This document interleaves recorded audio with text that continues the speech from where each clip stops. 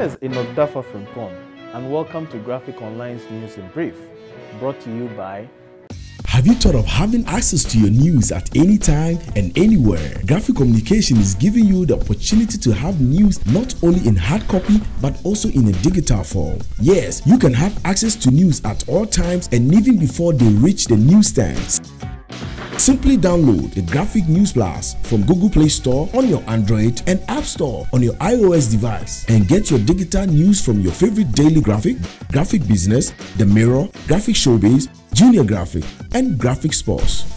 Download your Graphic News Plus now and choose your preferred package daily, weekly, monthly, and annually, and access free news on various interest areas as well. Visit us on graphic.com.gh for further information. Graphic News Plus, connecting people through news. In the headlines, campaign for the December 17th referendum intensifies. Assistant Superintendent of Police Dr. Benjamin Agojo, who has been accused of aiding a coup plot, has once again been denied bail. And the Auditor General, Mr. Daniel Yaw-Demolevo, is challenging EOCO's mandate to investigate procurement breaches.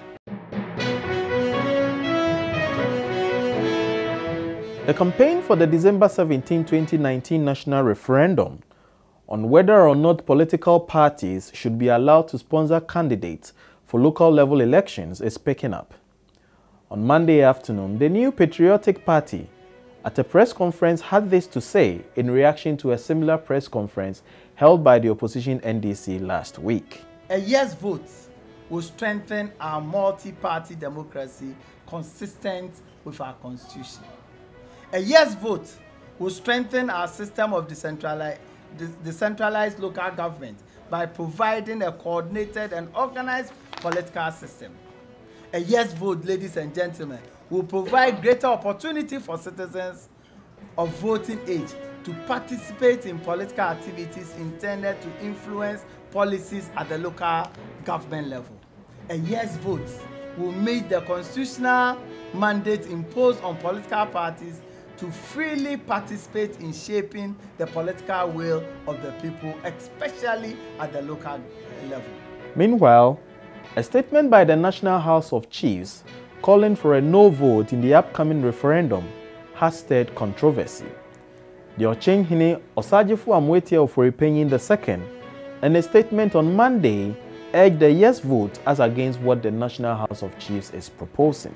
Also at the center of the disagreement are the President of the National House of Chiefs, Togbe Afede XIV, and his vice, Dasebre Nana Ewusi VII, on one side, and the Paramount Chief of Sehuanyuaso Traditional Area, who is also chairman of the Governance Committee of the National House of Chiefs, Ojiahoho Yaojebi. Meanwhile, the Legal Affairs Committee of the National House of Chiefs has denied claims that it advised the institution to adopt a no vote. The chairman of the Legal Affairs of the committee, Nana Susubibi Krobia Asante, in a radio interview on Monday, had this to say. We did not specifically advise a no vote.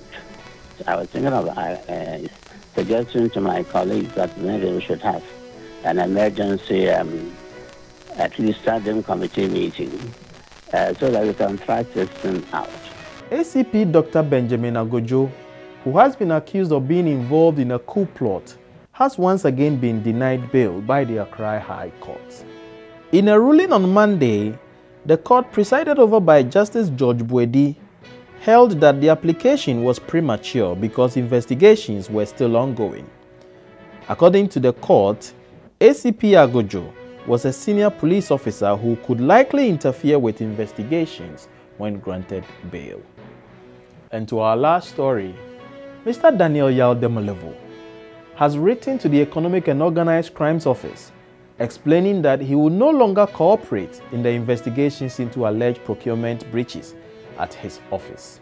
The Auditor General has been accused of corruption by a private citizen who lodged a complaint with EOCO in connection with procurement of some vehicles for the Ghana Audit Service. In a letter to EOCO dated November 18, 2019, Mr. Demolevo argued that EOCO had no mandate to investigate procurement breaches, as that power has now been given to the special prosecutor.